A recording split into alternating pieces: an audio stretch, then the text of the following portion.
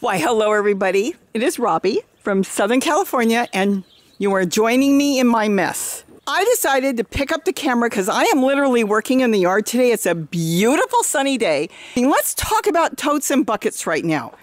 This is a new color. This is fuchsia. We're going to get into color in a minute. I am buying Sterilite. You also have Rubbermaid, and there's a few other brands. Now, Sterilite, as you can see, are clearly marked. That's a 5. Can you see that there? That is a 5. That is the same plastic that the grocery stores, restaurants, food centers use for food. Even food that you're going to put in the microwave and warm up, they use a 2 and a 5. That is safe to use. Can plastic break down? Of course plastic can break down. You know, the old talk on the water bottles. People were getting sick. You know why? Water bottles are generally one, because they were storing, I even know somebody close to me that was storing cases of water in the trunks of their car, and they were using them when they needed it after they've been in their car for 6 months. And their cars are getting to 180 degrees in the trunk. You do not store plastic or any other chemical or anything in that heat that you want to grow in. These containers that I've been growing in years, for years now, will never get to 180 degrees, 150, or even 120 in my yard.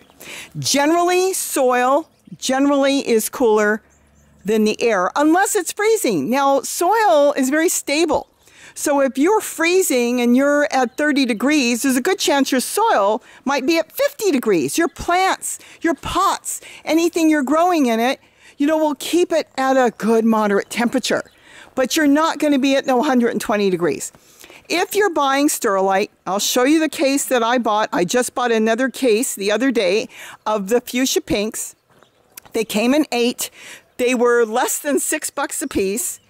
They're going to smell when you open the box. No big deal. You open up a lot of things, it's going to have a smell. The smell I had talked about in the past is a very oily, rancid, chemical smell. And usually those are plastics that are coming from other countries. They have no numbers, and they're using plastic that's been recycled, but who knows what was in the plastic before? Who knows what kind of chemicals, car oils, gasoline, you don't know. But when you see a 2, a 5, 1, or 4, that's okay. You don't use a 3, because 3 usually means it is recycled material a lot of times from things that are not to be used for food products. I love our plastic. We live in a world of plastic. Incubators that are saving babies' lives or hatching chickens are made of plastic. So keep that in mind. We're fine with plastic. Now, today I wanted to talk about the colors. As you can see here, I've got red, I've got scuba green, I've got teal, I've got stadium blue. That's just an old green one. That one I actually picked up at a thrift store. And now they've got this fuchsia pink. Well, I actually talked to Sterilite, and I begged them and pleaded for purple. And they said they don't have purple right now. They did take the time to contact me and call me on the phone and explain to me that a lot of colors are promotional colors. And that was interesting to find out. So some company might have come for that pink fuchsia, that specific color, and let's just use it as an example. They needed 10,000. I don't know. But let's just say, so when they make up the totes, they're not just going to go make 10,000. They may make 15,000, who knows, or whatever. And then they end up with these extra colors, and once they sell out the colors, they don't have them anymore, unless somebody else comes in and wants them again. Some of them are seasonal. They said back to school may have purple because a lot of kids that are going to college pack their stuff in it and they like a nice color and they may have purple. They told me in the fall, they don't know. So they're promotional, they're seasonal colors. So I have now learned that if you see a color you like, grab it. And as of today, this is crazy, I bought 4 cases of ultramarine. Actually, I bought 1 for me, and Gary told me go back and get him 3. It's a deeper, darker blue than this. This is a stadium blue. He wanted something that he can put in his garden that will disappear. Yeah, this is the guy that said he will never grow in totes. You know what's going on? He has fig trees in there, like I have my fig tree, and then neighbors' trees and trees from all over. They send their roots into his garden and they rob the soil of nutrients. And the main thing is they rob the soil of water. So you have to water more. But when you have totes set up right, you don't have to water that often. You layer like I layer here. Now this is very temporary. I am just putting this here for now. But when I layer, you think about it. The soil is dry. Let's see what's going on. And see, underneath, when you layer, it's damp. So even on the hottest day, if I've got plants growing in here, they can send their roots underneath whatever you're using as layering. And with that, they'll be able to have moisture during the heat of the day of 90 or 100 degrees. You can even use an old tile. You got old tiles, rocks, same thing. By just simply laying a tile or something in your tote. Now, you don't want to cover the whole thing. If I had a zucchini growing here, I'd want to make sure there's plenty of surface space. The plants want air, and so do earthworms, microbes, and everything. You're not sealing it.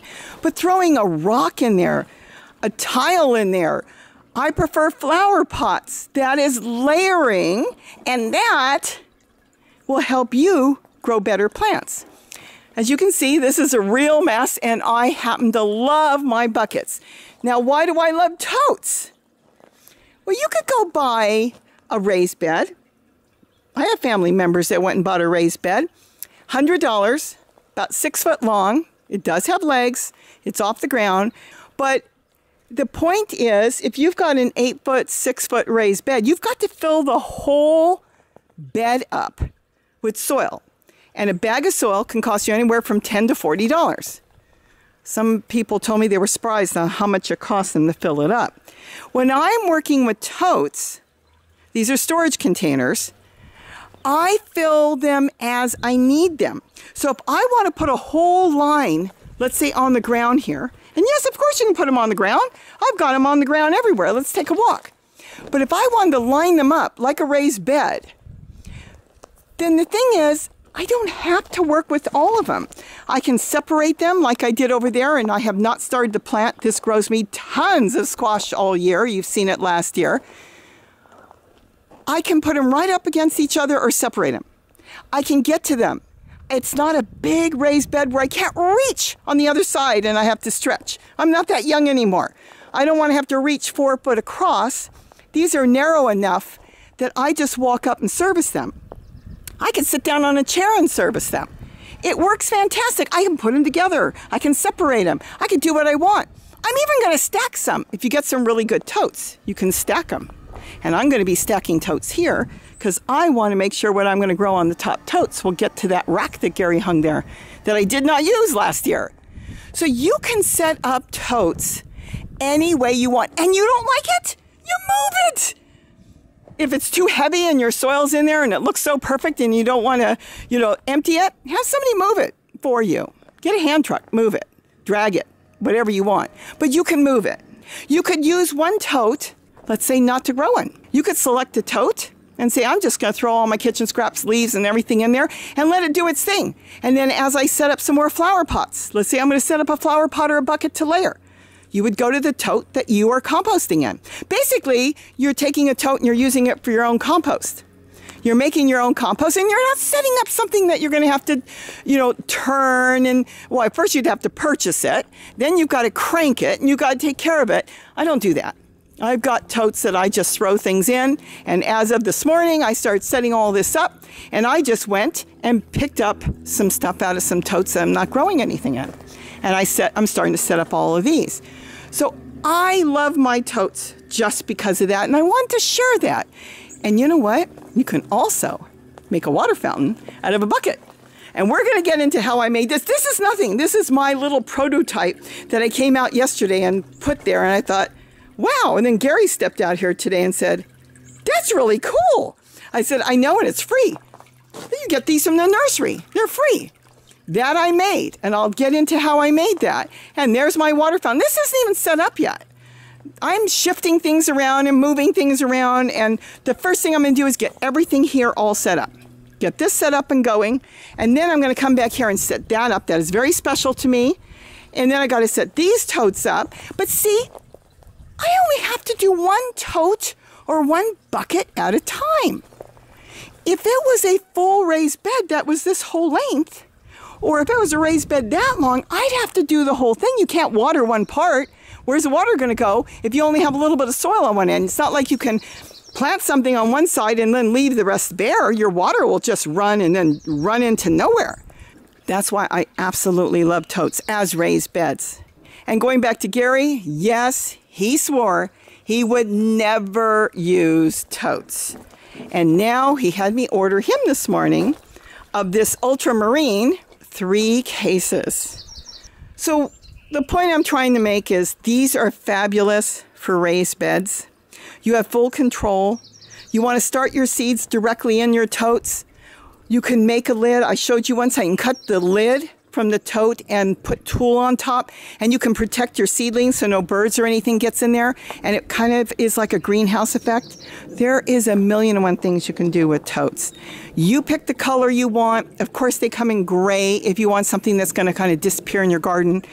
This is going to be really the only garden that's going to be brightly colored, but as the plants grow, and once they're in here, they will fill out, and all you'll see is a color peeking through. And it's going to be so nice to be able to sit here, work on my crafts, and do what I want, and be able to look over and see everything growing. And this is going to be so much fun. And I've got so many ideas and so many different things I'm even going to use behind the chairs. But that's going to be very special if it works out. Just my thought. And I'm going to be doing something back here. Those white chairs are going. So think of how easy it is. I have them up on chairs because we have a lot of squirrels and rabbits.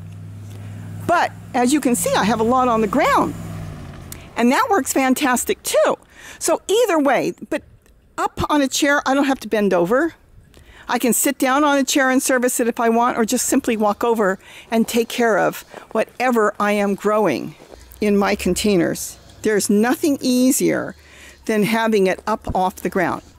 Generally, your totes are a 2 and a 5. These are 5s. Some of them have been 2s. If they're a really hard plastic and you get them and they have no flex, sometimes they may not last as long. See how these flex? I like the ones that flex.